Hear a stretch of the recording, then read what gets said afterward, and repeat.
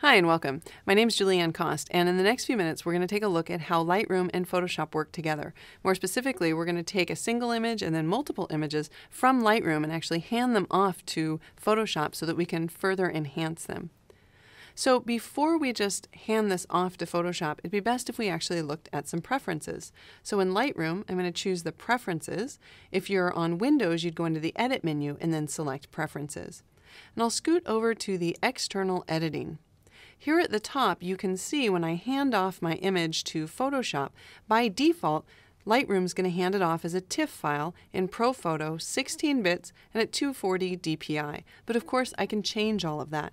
So let's say instead of handing off a TIFF file, I want to hand off a Photoshop document. I want to keep it in ProPhoto, that's going to be the biggest color space. I'll keep it also in 16-bit, but I'm going to change the resolution to 300. Now this becomes my default setting. So let's go ahead and close this, and then in Lightroom I can choose Photo, Edit In, and then Edit in Photoshop CC. Or I can use the keyboard shortcut Command-E or Control-E. Of course, if you have a different version of Photoshop, it will be listed here, and you can choose to edit your image in that version of Photoshop. If Photoshop is not running, Lightroom will automatically tell it to launch, and then it will hand off the image, and we in fact can see the image here. Now, one of the things that's rather interesting is because I have not saved the file, we'll notice that it actually has the .dng after it. But I don't want that to confuse you because as soon as we do save it, it will go ahead and save it as a PSD.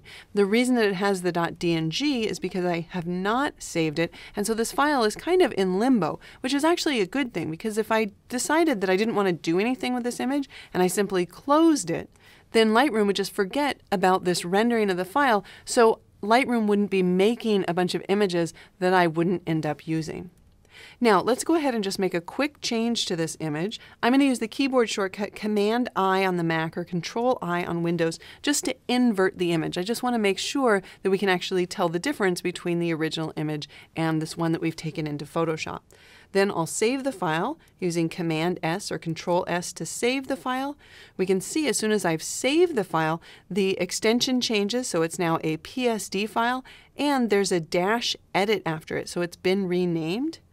Then I'll close this file, we'll go back over to Lightroom, and we can see that not only do I have my original raw file, the DNG file, but now I also have the PSD file.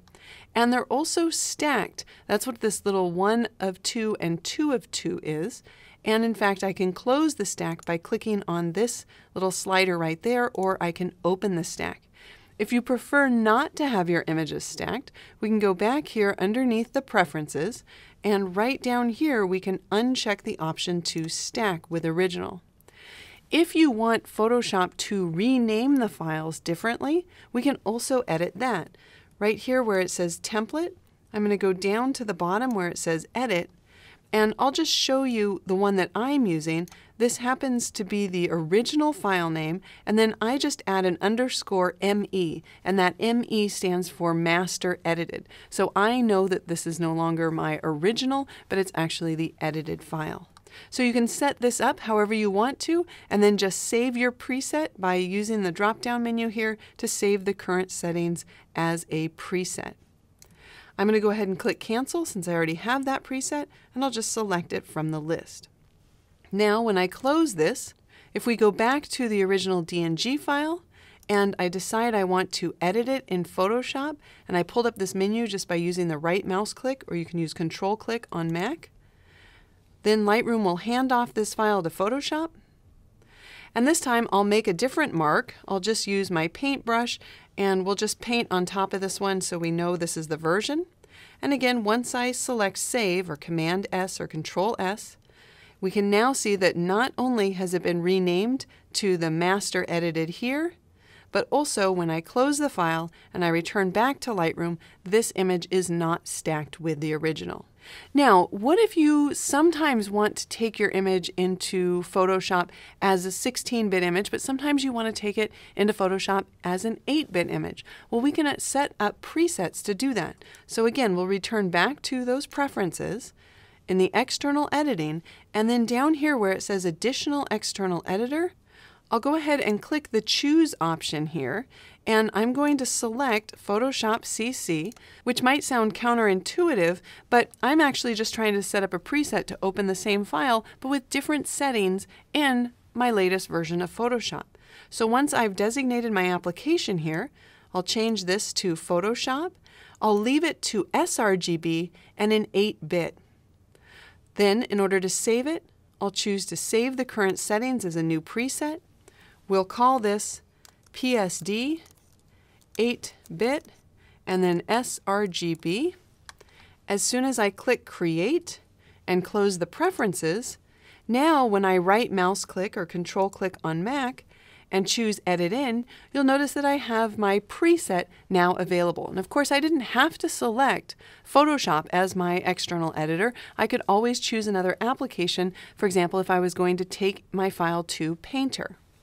In addition, you'll notice that there are some other options right down here, although the only one available right now is the Open as Smart object in Photoshop. But if I select this sequence of images here, and then right mouse click and choose to edit in, now that I have more than one image selected, I can choose to merge these to HDR Pro in Photoshop. So Lightroom will hand off all 3 of these images to Photoshop, and Photoshop will actually build a single file that's not 8-bit or 16-bit, but is a 32-bit image. If instead I wanted to hand off these 3 images, because I wanted Photoshop to build a panorama, again, I'll right mouse click, say Edit In, and now I can choose to merge these to a panorama. And finally, if I select this image, then hold down the Shift key and select this range, if I wanted Lightroom to hand off all 3 of these images and open them all up into a single Photoshop document, then I can right mouse click, select Edit In, and actually open these as layers in Photoshop. So again, multiple layers, but in a single document. Well, that's a quick look at how you can take your images from Lightroom to Photoshop and continue working on them there. My name's Julianne Cost. Thanks for watching.